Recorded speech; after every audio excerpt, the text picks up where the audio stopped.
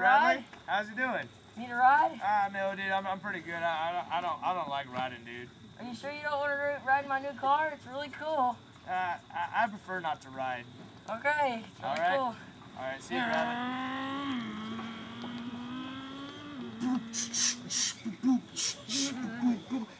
Yo, Jay Fizzle! What's up?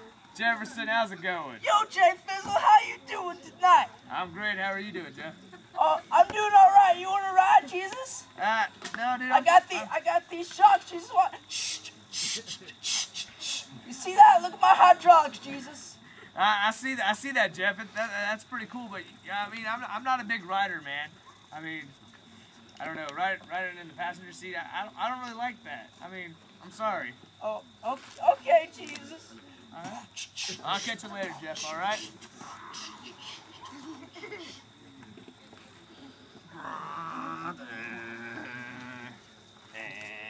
Hey, Josh. What's up, dude? Like, hey, man, you want to ride or something? No, dude, I'm pretty cool, dude. How's it going? You don't want to go hang 10 with me? Go hang loose? You know I'd always love to go hang 10 with you, but... Dude, the surfs are up, man. I know, I can tell. All right, dude. Catch you later. All right, dude. Hang loose, dude. Always. Okay, guys.